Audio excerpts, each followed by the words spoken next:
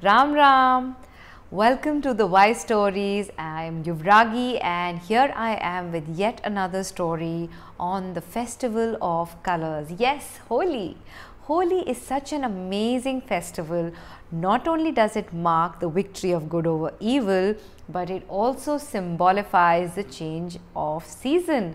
Our festivals are so beautifully woven around the year that they tell us and give us a reason to celebrate the change of season. Thirdly, it also brings us all together as a community, breaking the barriers of caste, community, age, everything. Everyone as a community comes together under one platform to sing, dance, eat and celebrate together the festival of colors.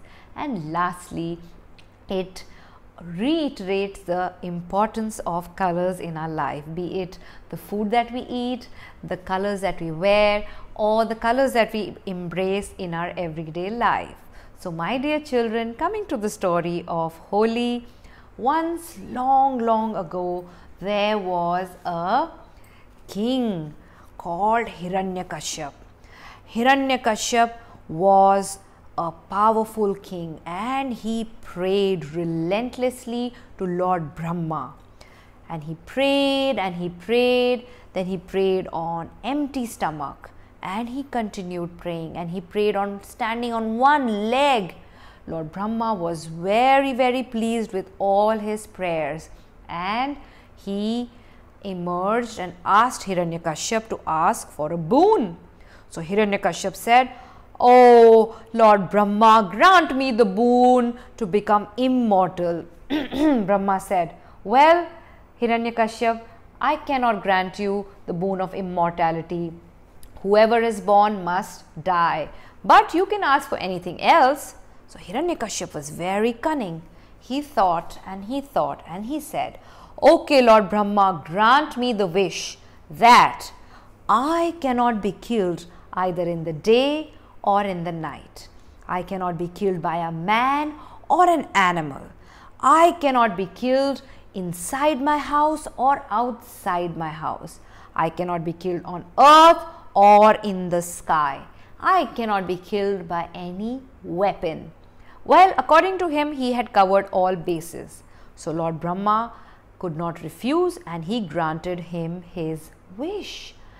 And once this boon was granted, Hiranyakashyap was boasting of arrogance and pride.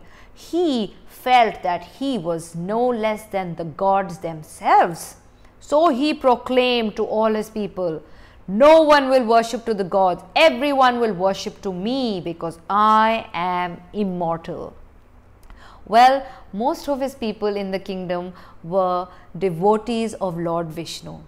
So in his mind, he had labeled Lord Vishnu as his enemy, his arch nemesis. I don't know about you, but I know so many people, little children, older people that claim that, "Oh, that one's my enemy." So just like that, in his naivety, he had labeled Lord Vishnu as his enemy. And he banned his people from worshipping Lord Vishnu. But what he didn't know that the biggest worshipper and devotee of Lord Vishnu was living in his house under his roof, none other than his own son Prahlad. Well, how did that happen? So when Hiranyakashyap was busy praying to Lord Brahma, his expecting wife Kayadhu, who was with a child, took shelter in a rishi's ashram. So morning and evening, all she and her unborn child heard were chants, prayers, songs in the praise of Lord Vishnu, stories highlighting his might and his benevolence. So even before little Prahlad was born, he was already on the path of devotion and prayer to Lord Vishnu. So when Hiranyakashyap found out about his son's devotion to Lord Vishnu, he was at a crossroad. How? Well, at one point he is asking his people to stop worshipping Vishnu while his own son is an ardent follower of Vishnu. How could he have that? He had to put a stop to it. So he tried everything. Prahlad was thrown from the top of a hill.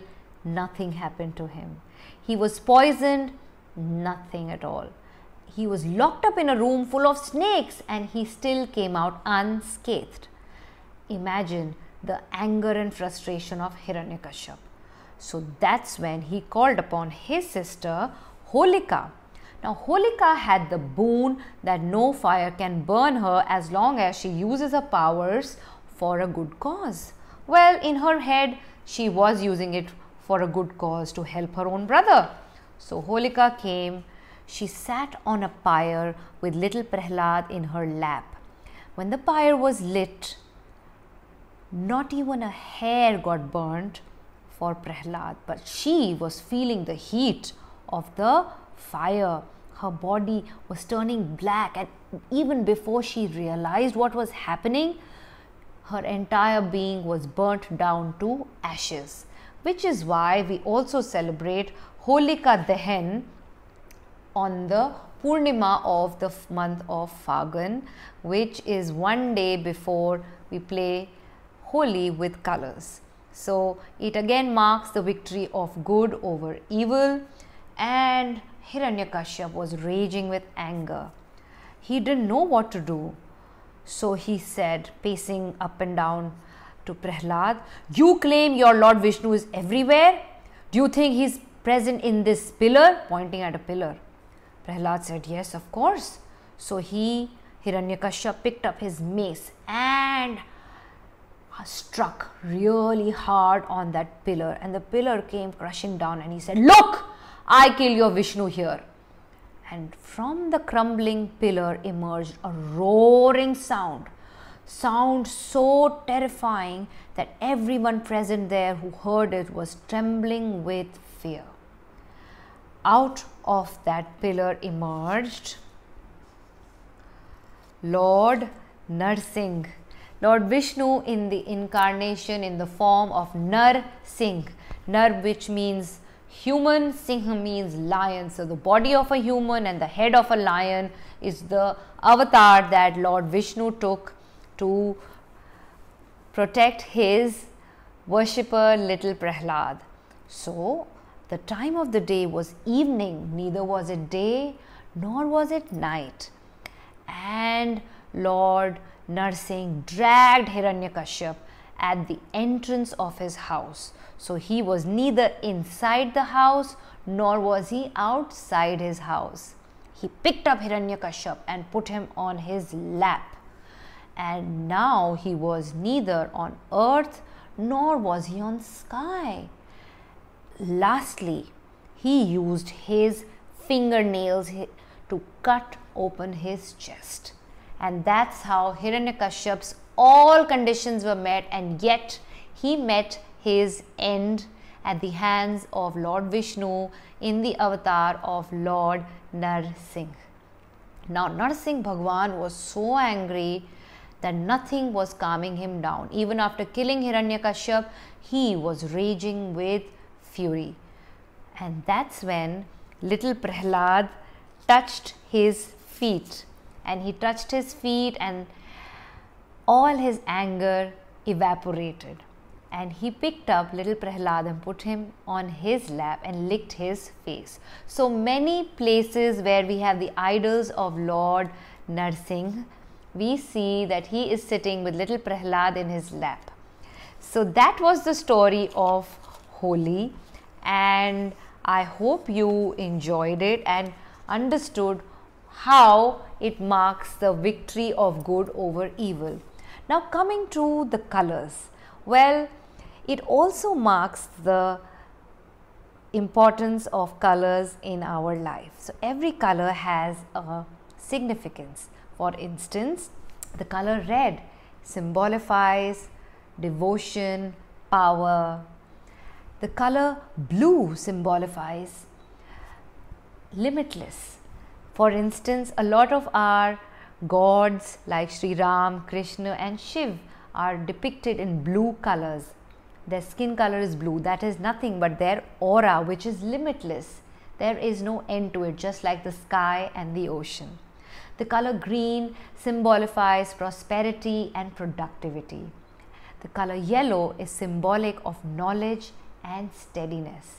So just like all these colors, we must embrace them in our lives, be it our food, be it our clothes, or be it our everyday lifestyle, the colors that we see around us.